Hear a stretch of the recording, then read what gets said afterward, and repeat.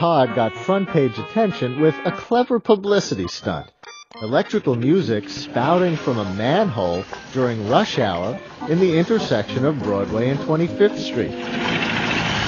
While musicians were practicing at Telharmonic Hall, large crowds gathered to throw coins in the manhole, and the police had to shoo people away.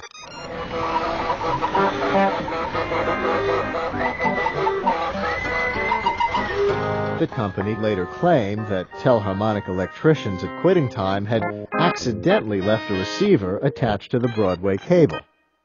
Long into the night, heavenly electrical music flowed out of the street. The notes are clear and vibrant. Absolute faithfulness. By this time, the telharmonium had lost its novelty. To expand the audience, programs became increasingly light and frothy, featuring marches and show tunes. In a desperate move to stimulate interest, Telharmonic Hall had become the host of a low-grade musical freak show. Melodies were sent from new keyboards into lily pads and doorknobs. A soundboard was put under a man's coat to represent the musical human body. Another stunt involved wiring people directly. Noses tingled and fingers vibrated as several thousand volts ran through their systems. The press called it the liver Gavat.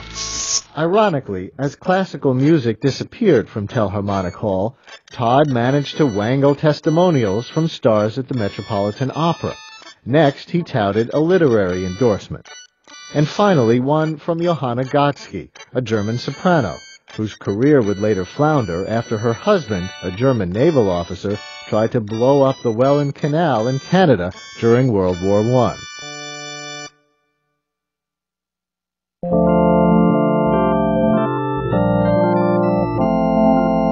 Unfortunately, business did not pick up, and capital could no longer be squeezed out of investors. The expenses of operating the central station, paying for the franchise, and wiring the city had been staggering. With less than 2 miles of wires having been placed in the streets, there was virtually no income. Telharmonic Hall gave its last concert in February 1908. Frederick C. Todd closed the doors and disappeared. In May, an unpaid advertising bill was turned over for collection to the sheriff. A deputy visited Telharmonic Hall in June to find it deserted. From the Plaza Hotel, which had opened a few months earlier, came another lawsuit. The builders had wired every room for Telharmonic service. Now, the New York Electric Music Company was unable to fulfill its contract. It seemed that the newest branch on the tree of science had become gnarled and twisted and would be left to wither away.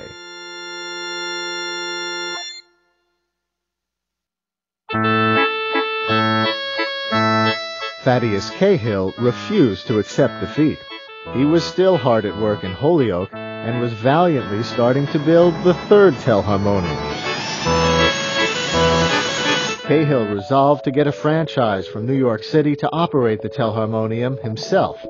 He completed the new instrument 2 years later, in April of 1910. Like the second machine, it weighed 200 tons. This time, music was produced on standard keyboards, and there was just intonation in a few keys. By 1911, Cahill gained control of the corporation set up by Crosby and Todd. For $175, New Jersey's governor, Woodrow Wilson, approved the reinstatement of the New York Electric Music Company, formerly a New Jersey corporation.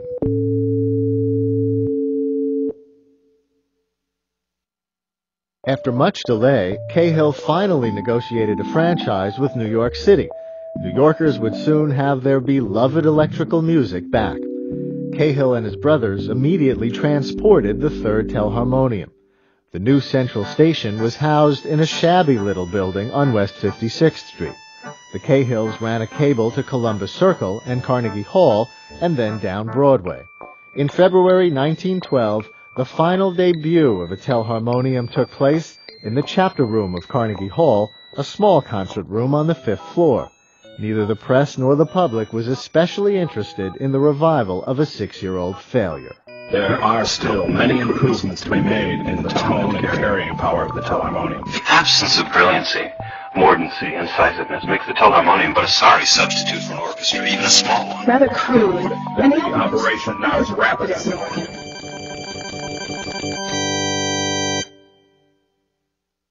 Later that year, Thaddeus Cahill convinced the city to reduce the franchise fee.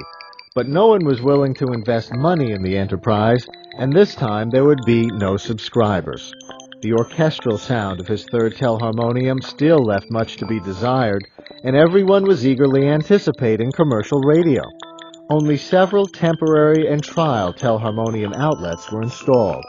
One was in the Pabst Grand Circle Hotel on Columbus Circle. Another was at the magnificent Hotel Astor near Times Square. For the Astor program, which featured 16 numbers, the Cahill brothers changed the name of the instrument to the electrophone, but to no avail. As a matter of fact, only the usual organ tones are perceptible to the musically informed.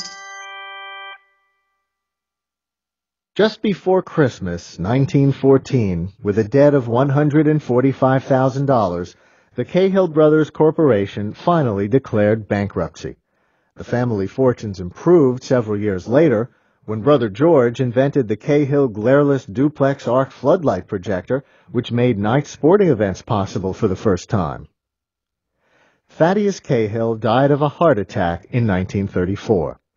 2 years later, a clockmaker named Lawrence Hammond introduced a miniaturized telharmonium he called the Hammond organ. His patented rotating tone wheels were extremely similar to Thaddeus Cahill's patented rotating dynamos. However, by then, 3 of the Cahill brothers and sisters had died, and the elderly survivors were too old to undertake a patent lawsuit. Although the second and third telharmoniums had been scrapped when taken out of service, Brother Arthur devotedly preserved the first one in New Jersey for almost 50 years. He circulated a letter in 1951. The 5 great and immortal patents of my late brother, Dr. Thaddeus Cahill, reveal everything that has been done or that can ever be done in electrical music. There was no interest. In 1959, he wrote David Sarnoff, the head of RCA, and offered to help build and install a new telharmonium as an improvement over the RCA synthesizer. RCA politely declined. Upon Arthur's death in 1962, the last remaining telharmonium was sold for scrap. Yet, Thaddeus Cahill's revolutionary idea of electrical music did prevail. Over the years, many inventors took up the challenge. By 1985, more electronic keyboard instruments were being sold than any other musical instrument. One company, Kurzweil Music Systems, happened to give a fundraising presentation at the Maryland Club, just where the telharmonium was first demonstrated in 1900. Unfortunately, Kurzweil followed the steps of the New York Electric Music Company into bankruptcy. Nevertheless, most film and TV soundtracks today use electronically generated music. Thaddeus Cahill's extraordinary vision laid the foundation stones, changing forever the music we listen to.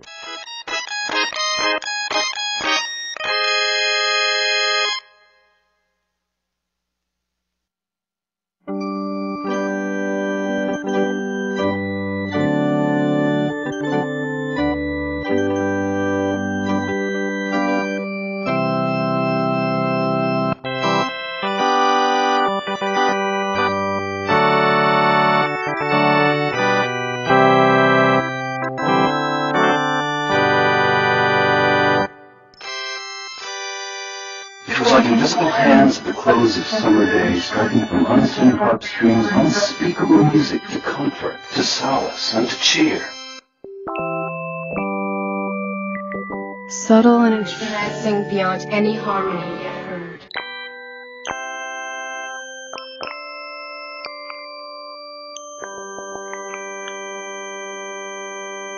Absolutely perfect music.